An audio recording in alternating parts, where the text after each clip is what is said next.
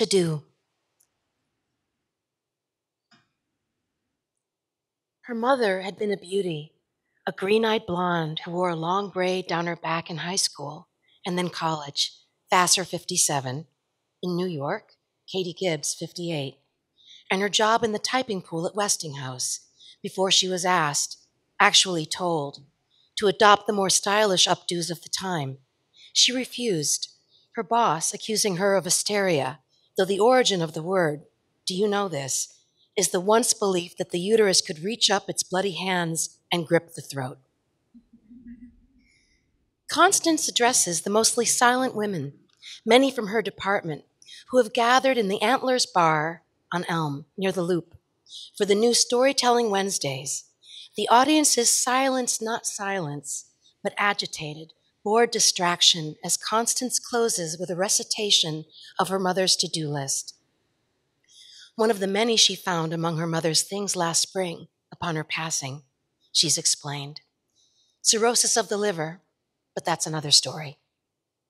This list was picked at random from a drawer in the condo's kitchenette. Her mother, in one of those retirement communities haunted by women and men at the end stage. Although whoever saw the men? The men were parked in different hallways, narrow wallpapered corridors lined with orchids, Constance says. Miles and miles of orchids. She continues.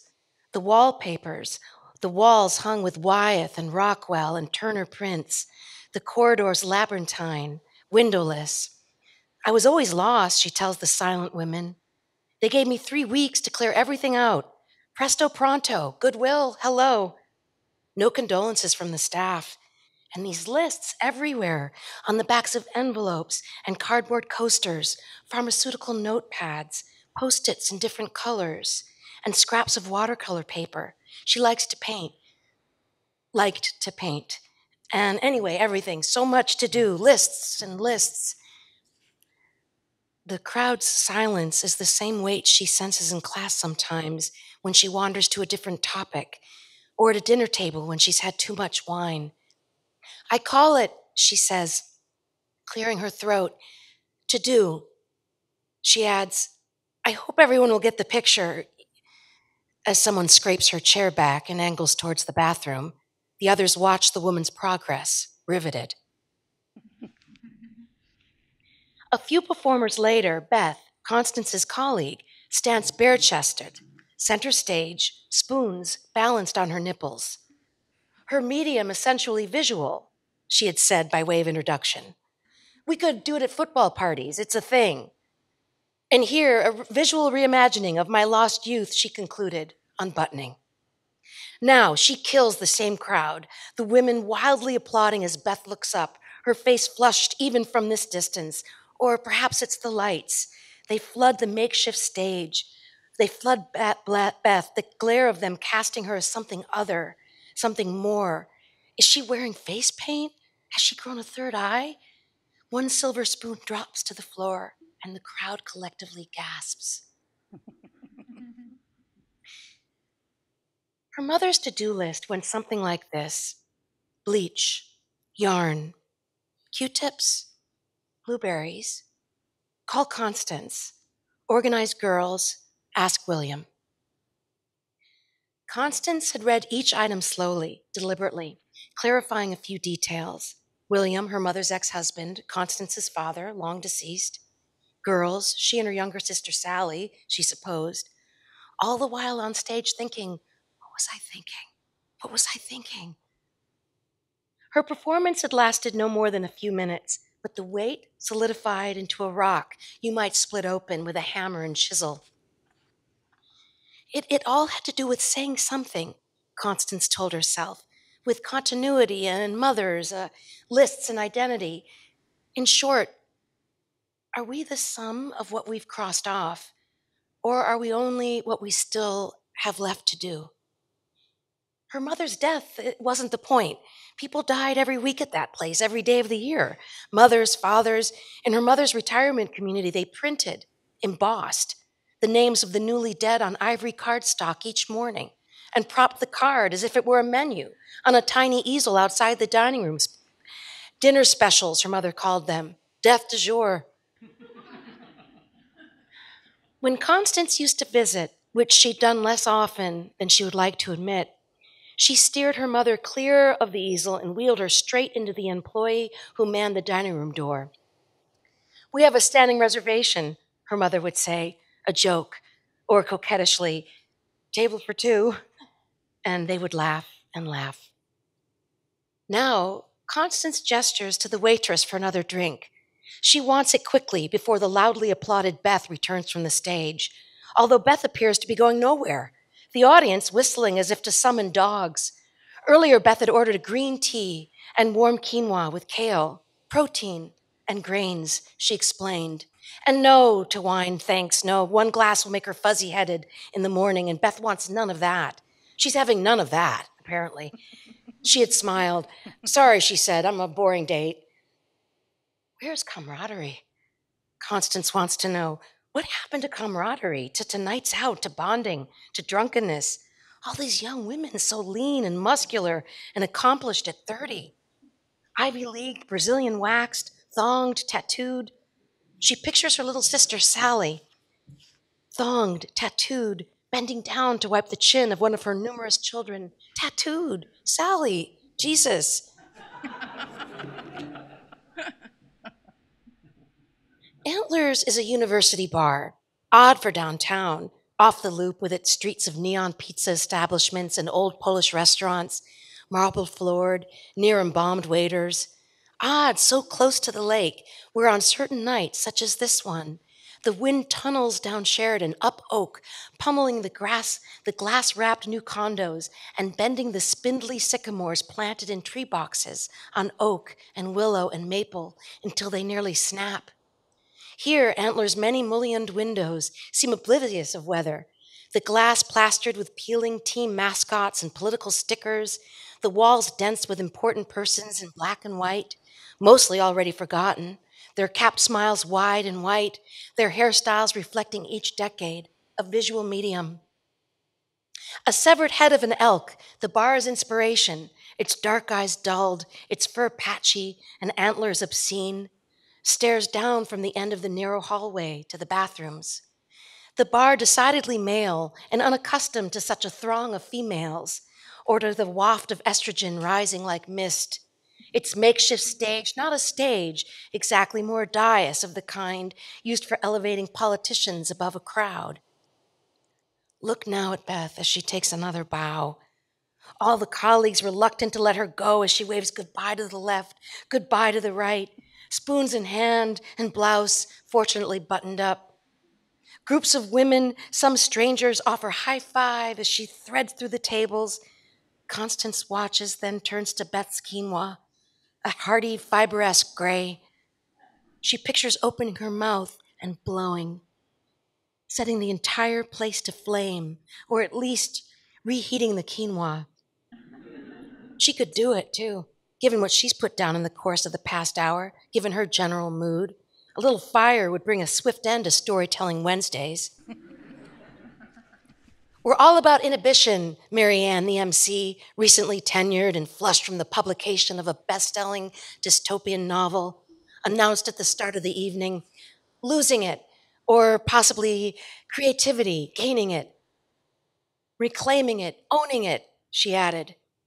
Her own story, kicking things off, had to do with her firstborn, a cesarean section. The doctor's hands deep in her gut, a recurring feeling even after he'd sewn her up, even after her newborn was a toddler, those hands still there, rooting around. "Amazing," Constance says to Beth, who slides with a jaunty handoff from Marianne back into her seat. "You liked?" Beth says. "Loved, completely loved. Insane. I mean, how did you even do that?" "Practice," Beth says. "Muscle memory. Tim thinks it's a hoot." Beth holds two familiar-looking spoons in her hand. "Your quinoa's cold," Constance says. "I know," Beth says, scooping, chewing. "It's supposed to be. Well, not cold exactly, but not hot. Hot is too much. Lukewarm is best." "I completely agree," Constance says. Another mother story. Not that anyone's asking. A day long ago, somewhere of 80s or thereabouts, Constance, scrounging for spare change and possibly a cigarette in one of the cloisonne boxes in the living room. Constance is a teenager in tennis whites, a big match that afternoon. The living room is a room she rarely enters, sanctioned as it is for weekend gatherings of adults. They come in pairs like monogamous swans, arriving for her parents' famous cocktail parties, chit chatting among the heavy walnut furniture, the coffee table with its twisted vined legs, the tiger oak sideboard laden with silver she and Sally polished the day before Thanksgiving or Christmas Eve. On the walls are the artifacts from her parents' collections, her mother's framed Hans Christian Andersen's illustrations,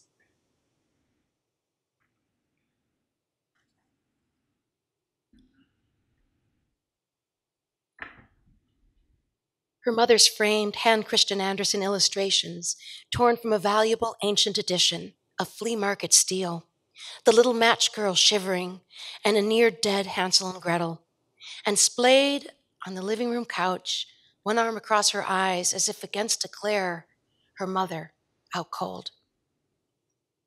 No Constance has come into 13 like Juliet Capulet, lovesick, desperate, a pawn in the vagaries of jousting boys. She keeps a diary under lock and key and rarely tells anyone her true thoughts, how she alone can see the way the world tilts and slips off its axis, the way no one understands a thing but her. She feels in her bones she will reinvent the universe in the image of something better, something as of yet unimaginable, but far beyond the horizon of the failing world, of this failing world.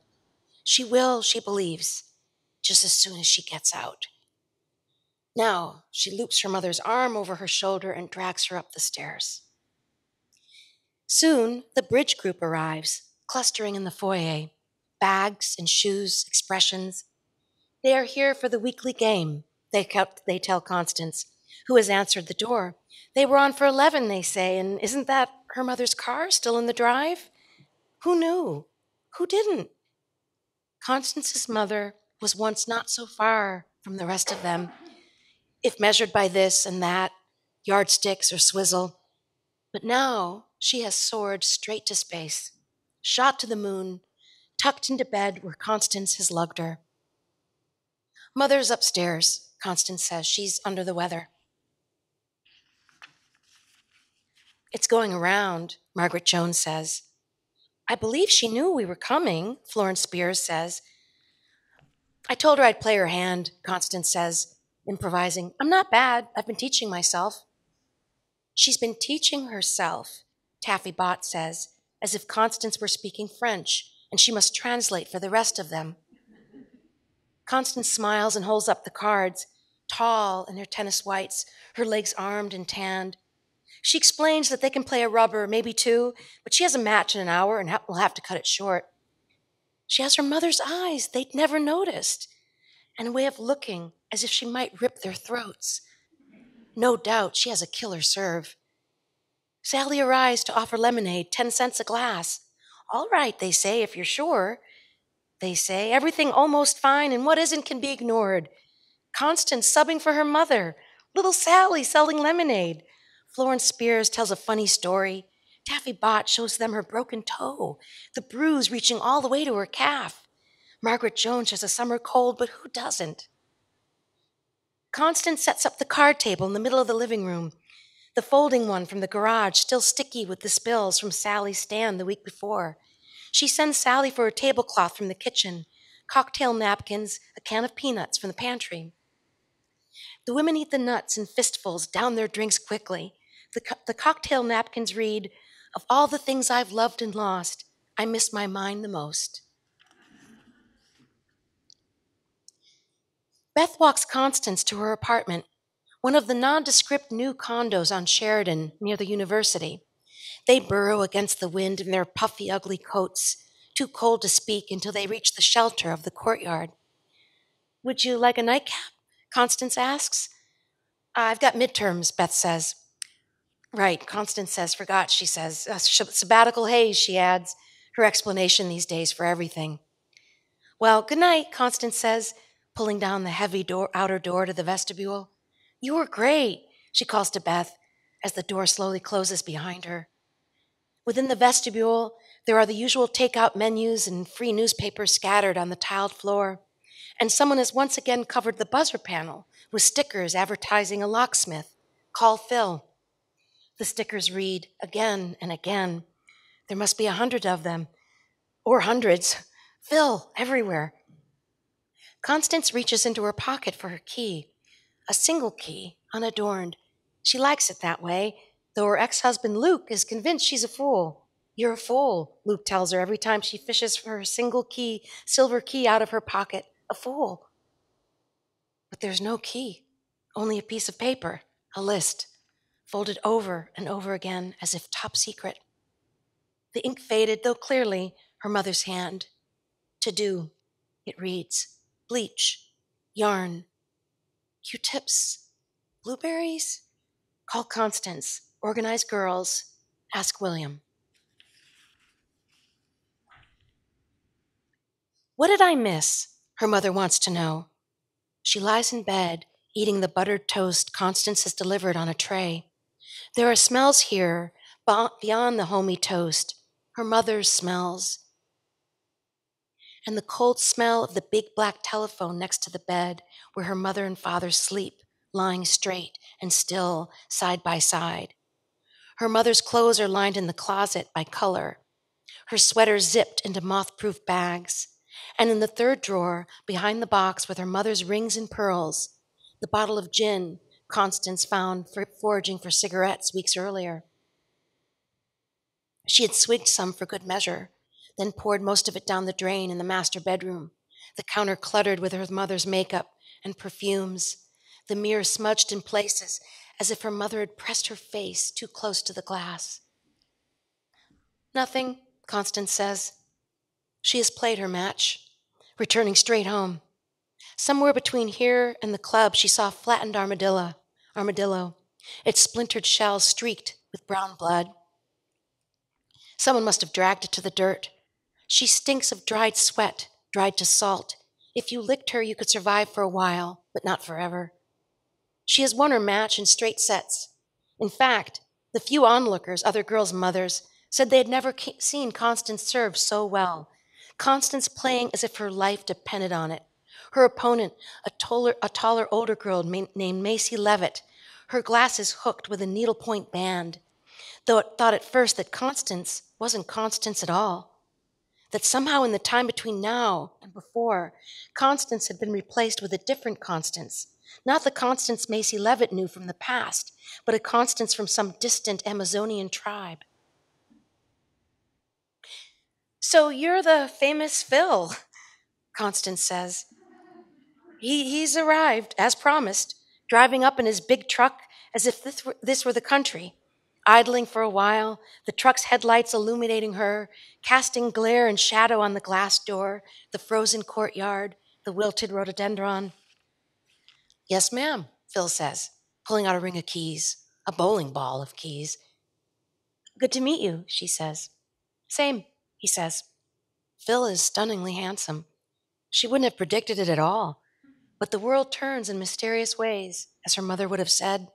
Her mother would have also said, "There, but for the grace of God, go I." Hindsight is 20/20, and better than canned beer. "Ma'am," he says. She's been drifting, apparently, sabbatical haze. "Yes, done," he says, and she resists correcting his grammar, as she's inclined to do. "A turkey is done," she might say to him. "You are finished." "Really? Wow. I mean, I wasn't exactly watching, but that was fast." "Yes, ma'am." "I'm glad you left your stickers all over the place." "Yes, ma'am." The man was irritating, but the rest of him she liked. She remembers the story of her friend from college who invited the UPS guy in.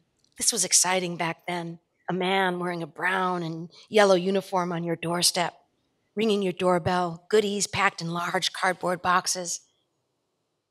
"How about a drink?" she asks Phil. "Would you like a drink, a nightcap?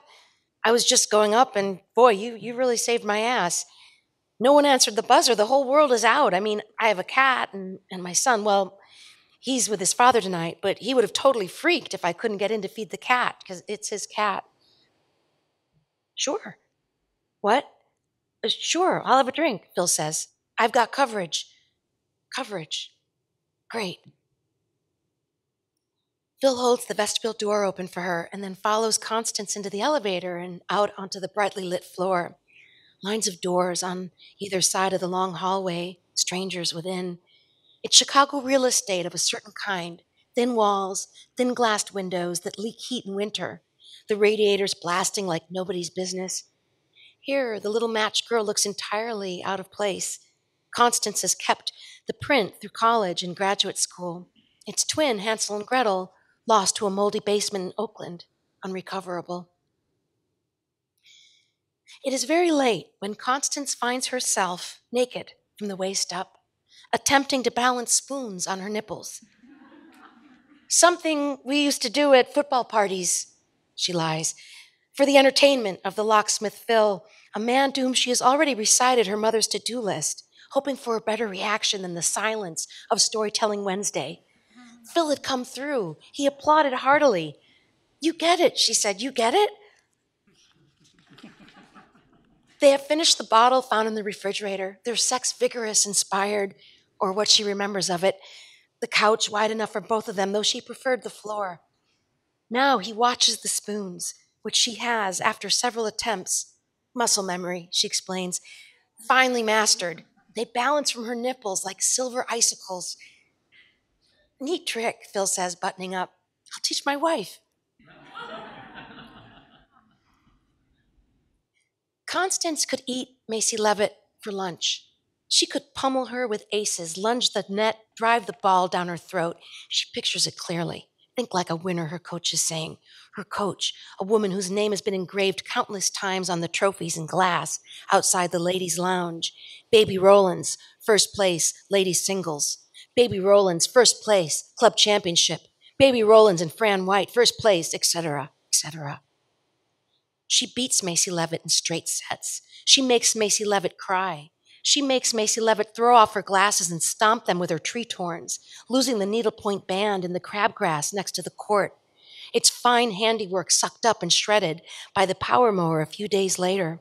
The driver entirely oblivious. She makes Macy Levitt quit the junior varsity team. And years later, when she learns that Macy Levitt has been hospitalized for anorexia, she wonders if she also made Macy Levitt do that. Constance reheats the coffee. She shuffles the stack of business cards Phil has left behind. What's with this guy? Outside, a bright moon, and far below, the scurry of late-night students, home from the library, the clubs, other dorm rooms. The university is taking over this neighborhood, once a place of revolutionaries and poets, men and women who labored in the slaughterhouses, whose fathers and mothers escaped lives so unspeakable they never spoke of them. Their languages, their etymologies, submerged in the rising tide of English, their customs obliterated, or at least that's what the public said when the public weighed in, person after person, waiting for her chance at the microphone. But no one listened. And here's another mother story, the part Constance doesn't like to tell. The reason for all this mother business, why her mother is here again, as she will always be here again. Vassar girl, Katie Gibbs girl, a ghost, perched on the narrow, faux brass railing of the balcony, good only for the cat litter and the trash Constance is too lazy to take down. A ghost stepping out of Hansel and Gretel, shaking the dead leaves from her sweater, still confused as to what path she was meant to follow, or maybe haunting the corner with her last match. What did I miss? Her mother says, after complimenting Constance on her presentation. Constance has folded a linen napkin, one of her mother's favorite floral ones, next to the plate, and sliced some bananas into a bowl. She has poured a glass of milk and picked a daylily from the long drive, put the flower in a silver bud vase. She wants everything nice. But as she watches her mother's hand shake, holding the toast, a feeling of pity, or rather revulsion, reaches up to tighten its hold, to grip her throat. It's a feeling Constance knows from catching her mother alone in a padded bra and girdle. Her mother's blue-white skin, the frayed straps of her complicated undergarments. Constance is seen drying in the master bedroom, slung over the metal shower rod. So Constance does not say nothing, as she sometimes remembers, cruel, cruel child that she was, that she continued to be. Instead, she waits, fingering the grass stain on her tennis skirt, a smudge of dirt on her wrist. Her animals smell rank, furious. Everything is what she says, looking back at her mother, whose green eyes rimmed and red stare out so hauntingly. You missed it all, she says.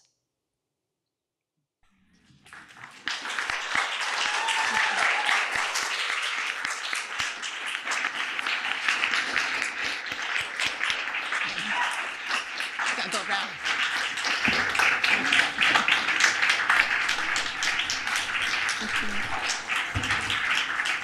No problem getting up there.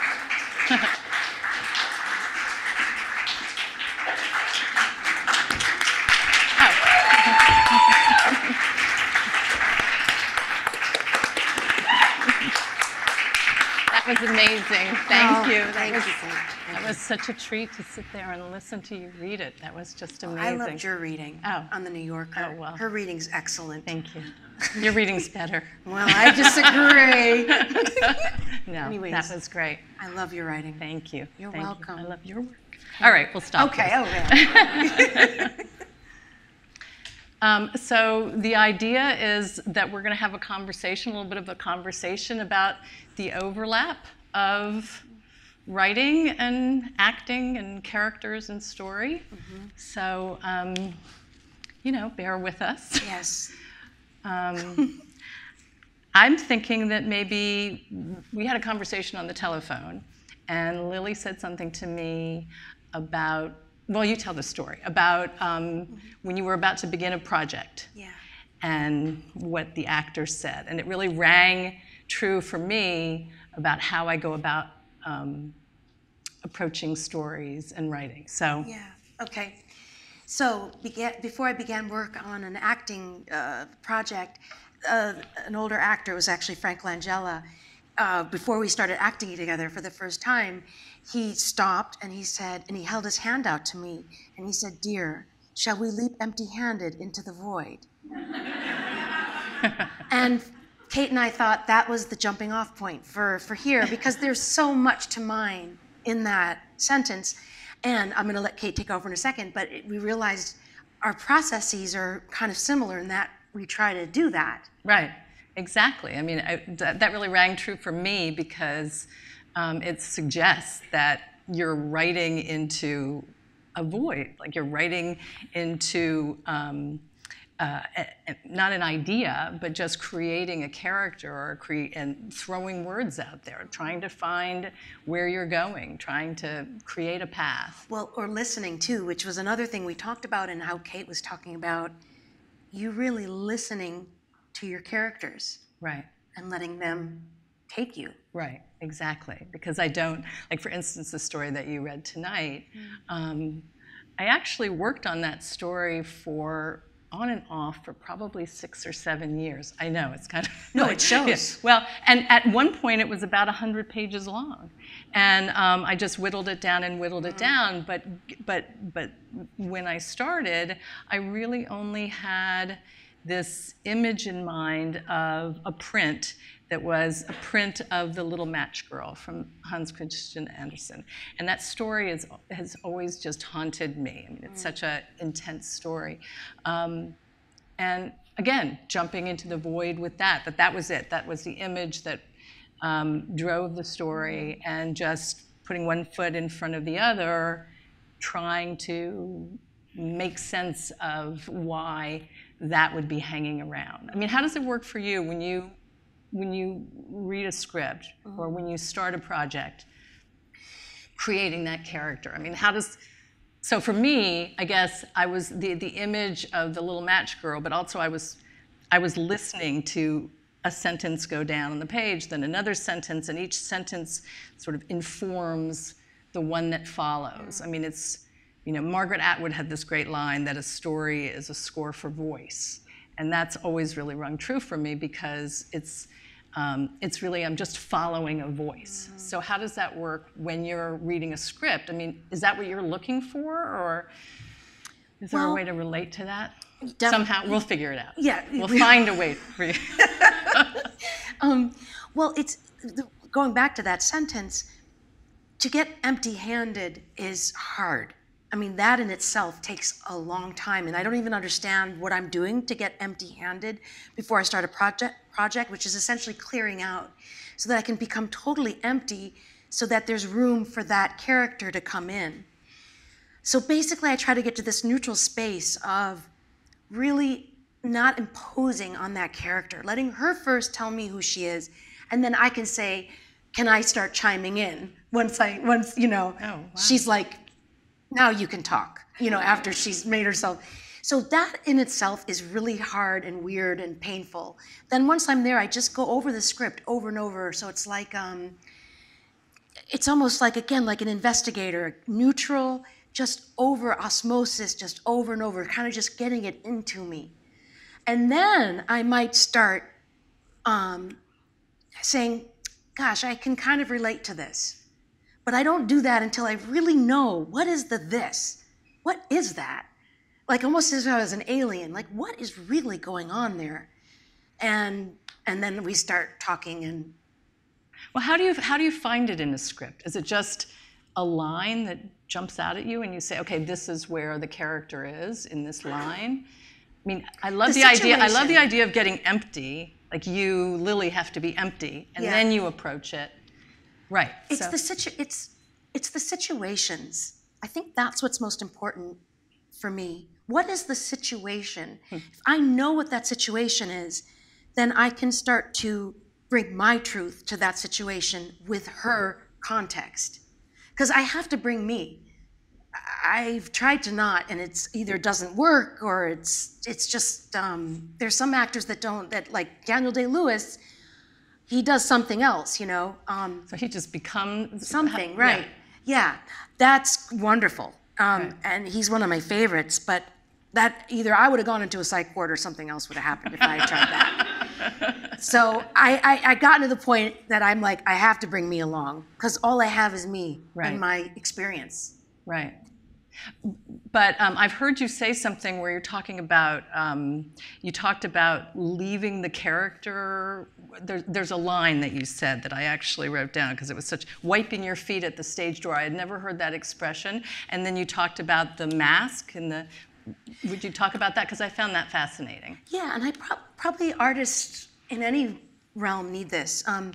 So there's that expression, wipe your feet at the stage door, with theater. Right. Where theater has a few more rituals to help the actor transition in and out of the character. There's just a few of them. But I have found that I need help to separate me and the character.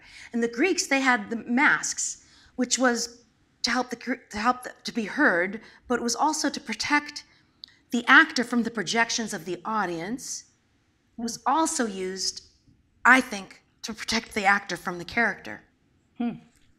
And so for me, like, I've been wearing wigs lately, and wigs have been a great way to take the character off and say, thank you, you're gonna stay here tonight, and I'm going home, and I will see you tomorrow. Do you actually say that to the wig? Because I love that image. Yeah, kind of. Good night. Yeah, kind of. And and if it's a film, and this one hair woman I had was great, and she sort of knew we were together. We were in this together, and she was like, I'm like.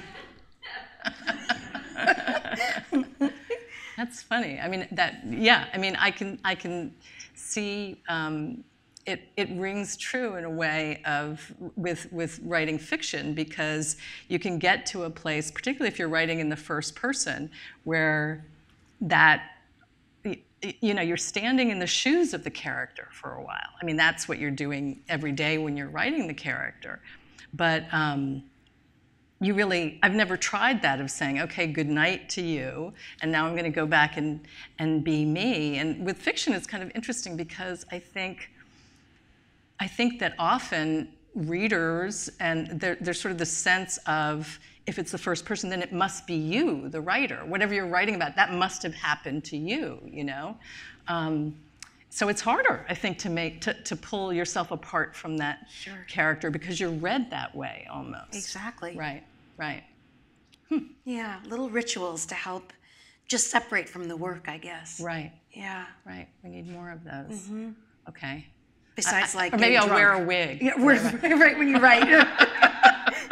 This is just my blonde day here.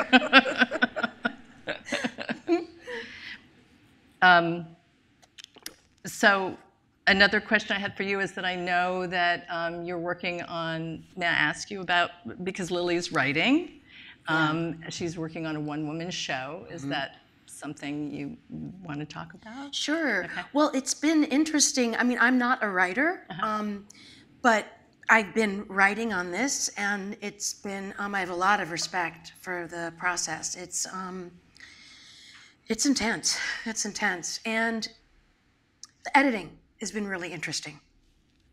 And just like that Beckett, that Little to a Little, the heap, the impossible heap, you know, which my husband Nick Flynn, who's also a writer, has, you know, echoed that many times in the house. Little to a Little. So I'm in that. Yeah. And so how do you bring your acting to your writing? Well, what's kind of cool for me is I can act out the writing and figure out if it's not working. Oh gosh, that would be. So that's kind of nice. That's great. Yeah. I mean, sometimes I read to I read out loud. Yeah. And it's a little embarrassing. Yeah. In fact, it's a lot embarrassing. But I bet it helps, though, right? It does help. It does help.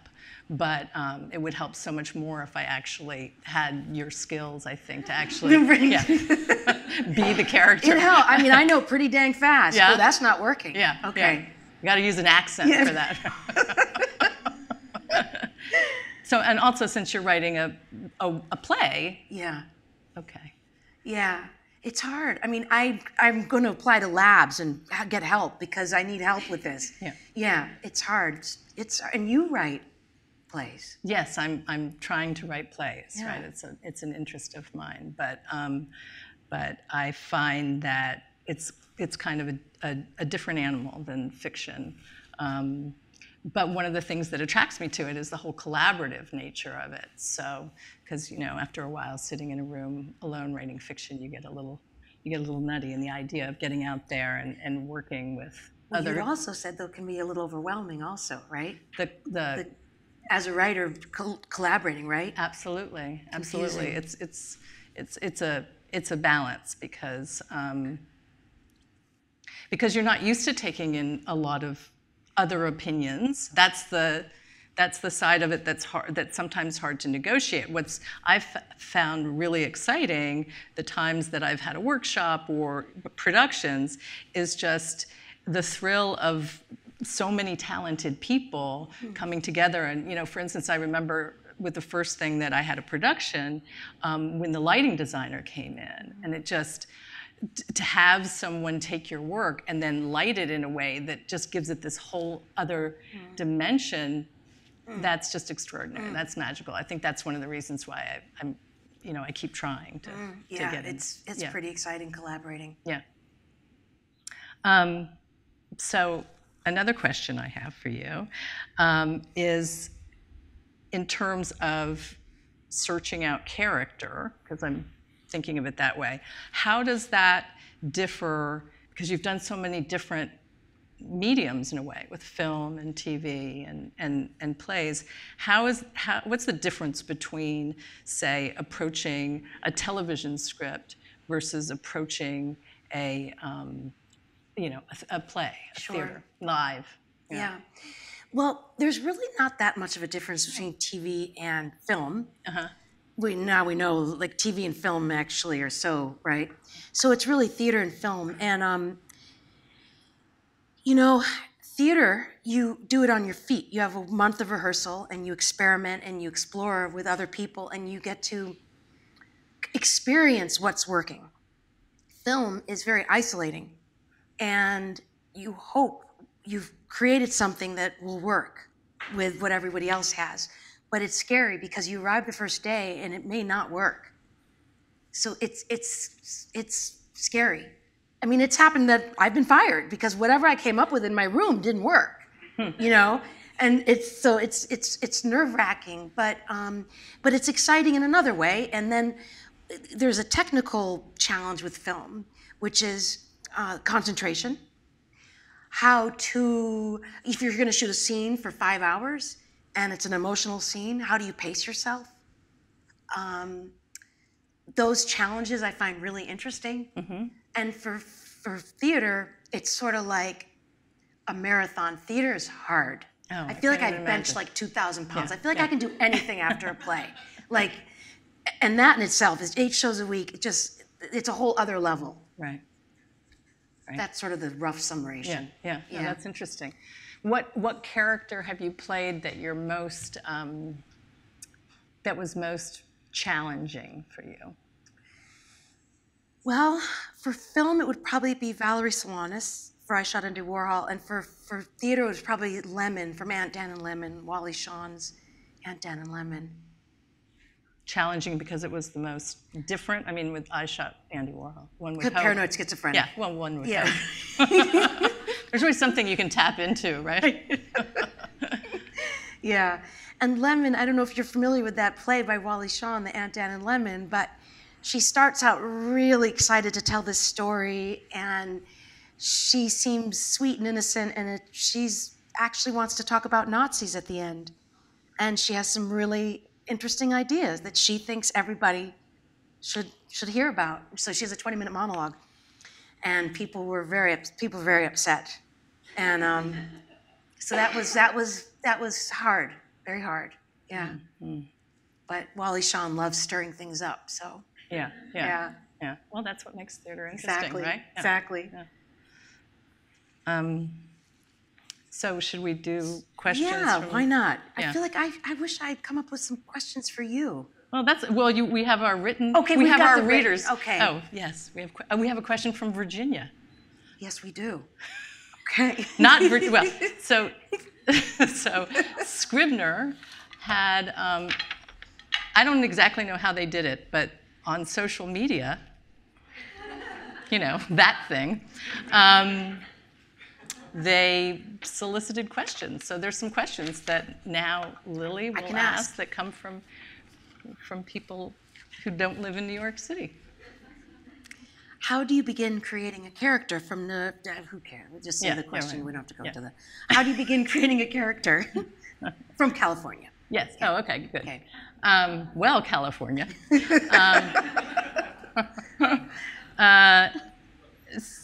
It gets back to that notion of voice, and stories always start with, for me, either with an image, like I was describing with To Do, or just a line. And it just seems to be this voice out of the blue. I mean, the line is sometimes something that's kind of sifted down from something I've heard, something that is quirky in a way that sort of seems to contain a secret, and that's why I was interested in what you were talking about like saying goodbye to your character, having this distance from the character, because I feel as if I need to have that distance for the voice to suck me in, because if I didn't have that distance, then I would know too much.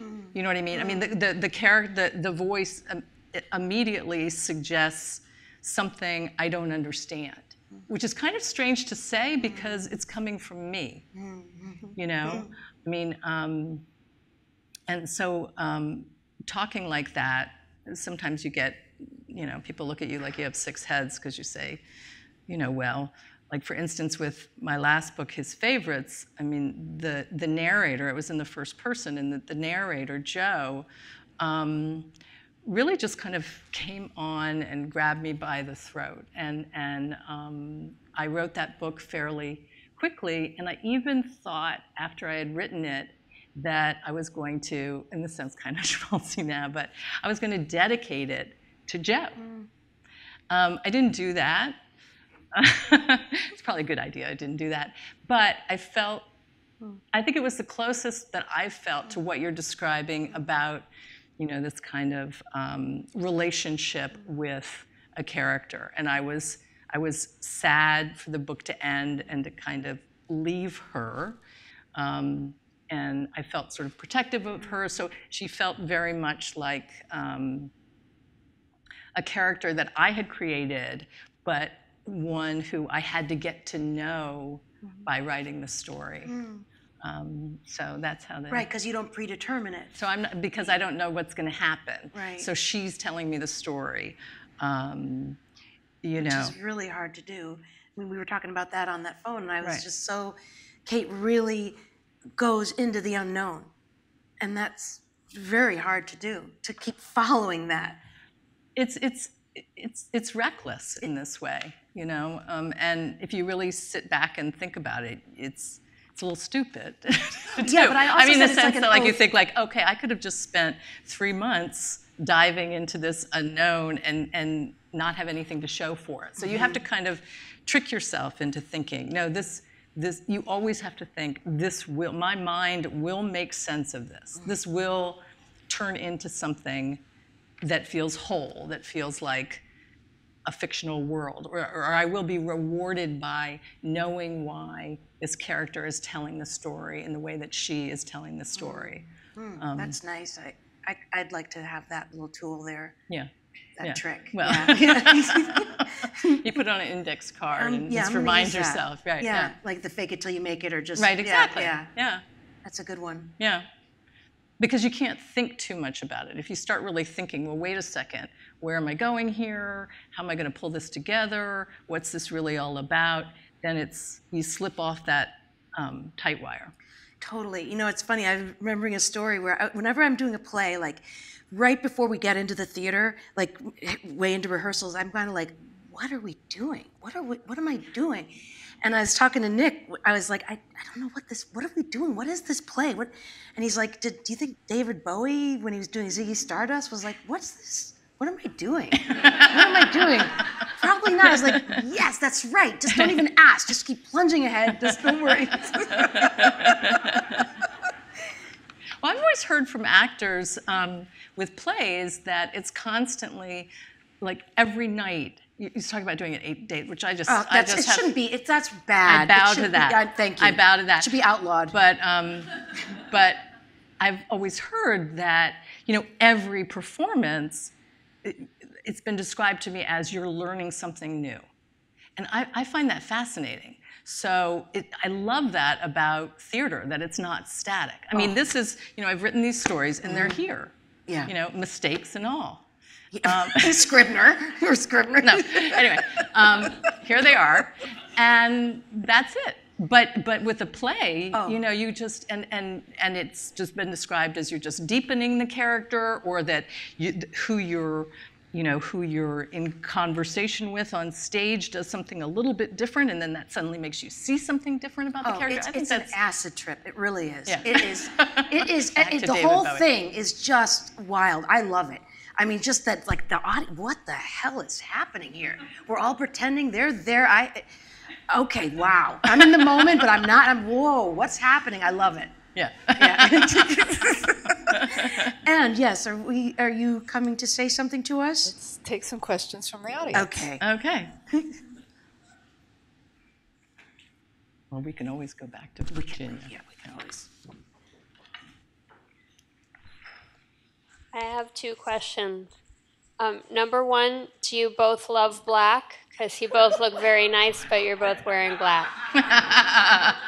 Pink. Right. Well, we had to match the lanyards. Yeah. And number 2 is John Grisham. I don't know if you're a John Grisham fan. I'm not, but I did love The Firm.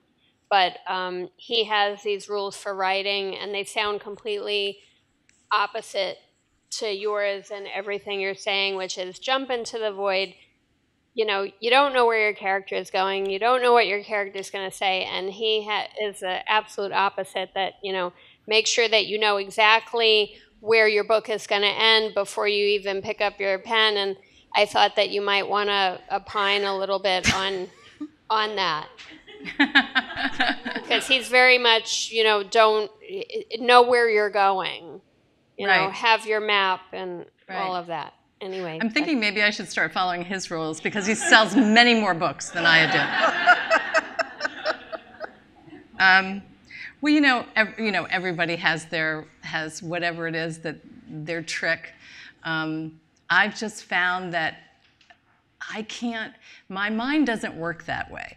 I could sit down and write an outline or try to write an outline, and I wouldn't be able to come up with anything interesting. I mean, I can't imagine coming up with a plot beyond, I don't know, boy meets girl, and they go, I just can't. My mind doesn't work that way. It goes much more to the tangible, to the detail or the object, or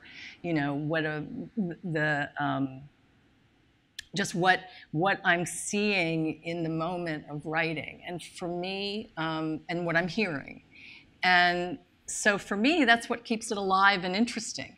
I think that maybe if you write from an outline, or if you figure things out like that, then you've got more of a mind that just has the puzzle and wants to figure out the puzzle and put the puzzle down and then can articulate it. But it's just not the way I've ever been able to approach it, because if I know what it's about, then I'm not interested in it anymore. I mean, I'm really writing.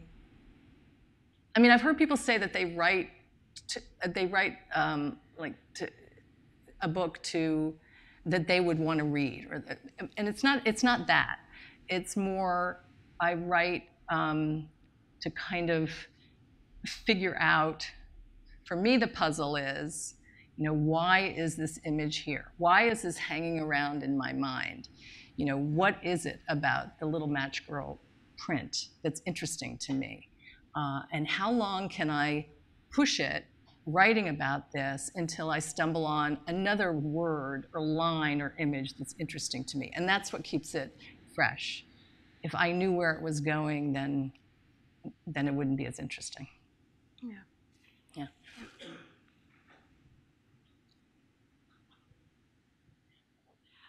You said at one point that you'd been working on it for a long time, and at one point it was 100 pages long. Mm-hmm. How did you know that instead of turning it into a novel, say, for example, instead you wanted to pare it back, scale it back, and make it into a short story? That's a good question. Did everybody hear that? How did I know I wanted to scale it back? What happened was I just kept writing and writing and writing, as I've described my process, and it became too diluted. Even though I had a lot of pages, they didn't have the urgency, and that's one of the ways I can describe it. And it started to become too known somehow. There wasn't a pressure there. And I went away from it for a while and came back. And I always liked the idea of, I love the monogamous swan. Sorry, I just liked that when I wrote that line. I was like, oh, monogamous swans, I like that. And that one paragraph where Constance is imagining herself as, Juliet. She was going to solve everything. She was going to be different. She wasn't going to be her mother. And so I knew that the meat of the story was there. And when I went back to it, I just shaved off really half of it at that point, and went back to that paragraph and tried to sort of reimagine my way of making sense of that paragraph. And it took a long time to get to the last line. And for me, I think the last line for me secured the story in a way that if I hadn't gotten to that last line, I don't think that I don't think it would have worked. So it took a long time to get to that last line. To understand that's why she was talking about her mother and telling these stories. Yeah. Time for two more.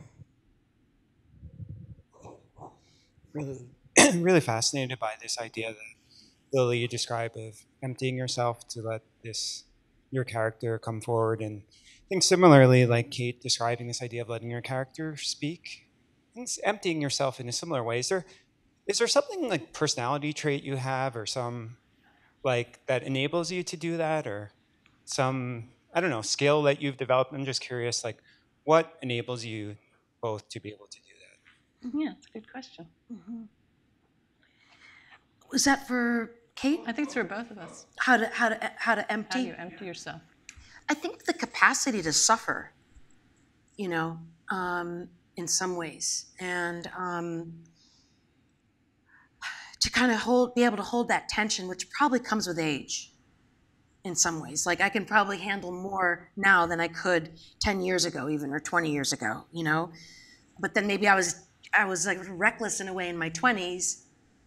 I don't know, it's weird, but I kind of lost something that I had in my 20s, which was sort of this sort of bravado or something, or this sort of, that thing you have in your 20s, you know? Yeah, it's sort of like everyone has that thing in their 20s.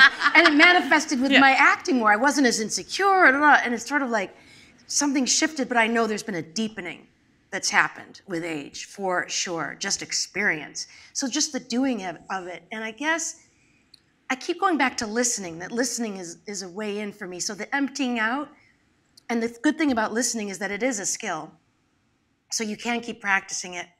And so just that getting quiet and listening can usually get me somewhere. Yeah, that's interesting, because I feel similarly, it's practice in a lot of ways. I think it's just practice, and it's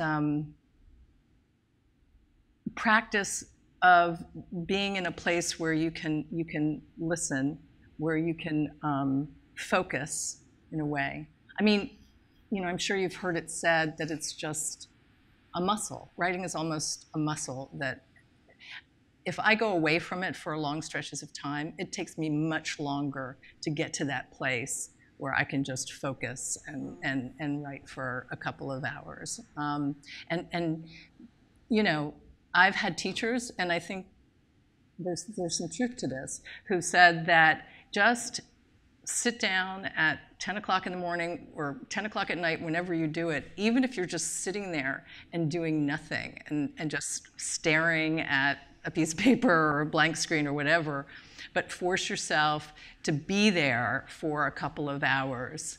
I had a teacher who used to say, button the chair time. You know, you just do that, and eventually you'll get so bored that you'll have to start writing something, you know? It's true, like, how long can I button the chair time? Like, how long can I sit here? I was really interested to hear you both talk about the ways in which you bring yourself to something. So you have a character that you're going to play, Lili, right? And somehow, ultimately, even though you're emptying, going in the void, you sort of find yourself in that. I think you talked about that.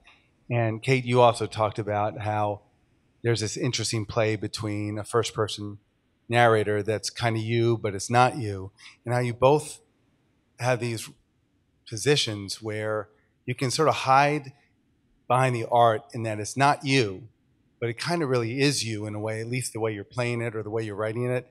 And just wondering if it ever gets, I was really interested to hear more about how you might be doing things as an actor that might horrify you, but you still find yourself in it. And you might be doing things as a writer that might scare you or feel really weird, but it's still coming from within you, and how you can sort of both say, well, that's not me, but it kind of is. I don't know. Sure. Yeah, that's great. Of course. Yeah. Empathy. I mean, that we can all imagine something, right? I mean, it's sort of, and it's, I think it's good to imagine what it must be like to be somebody else, to really imagine. And I think it's something we kind of need to practice in general, Right. you know? And as an actor, and I'm sure as a writer too, as an actor for sure, I have to really imagine it and not comment on it, not wink at it, not judge it, but really, if I really was like this. And so you give it its weight, you know?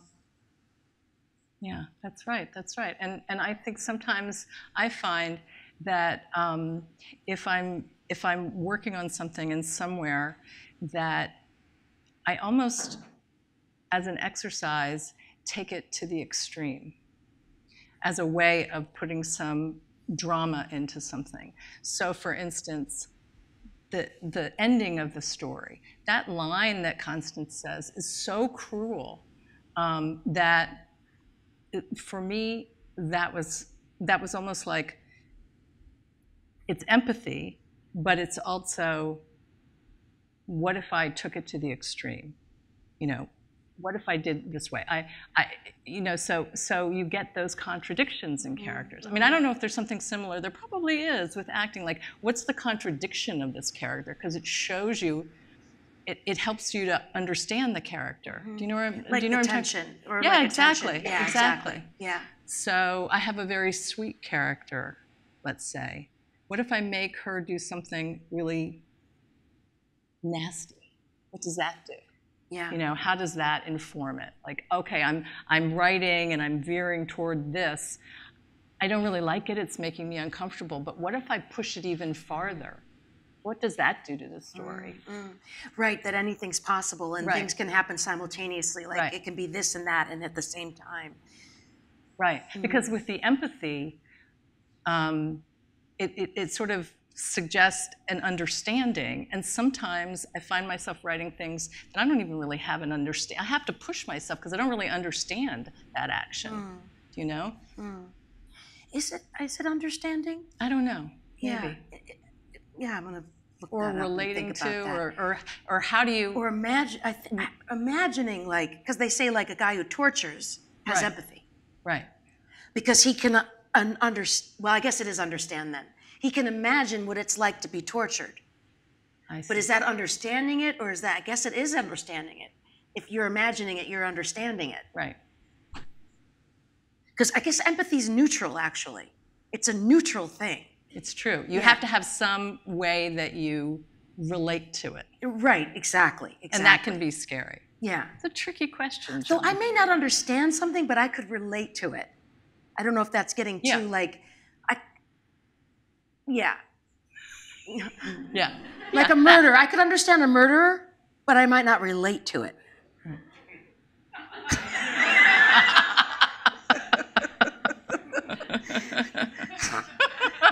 All right. Let's give them a big hand. Thank you. Oh.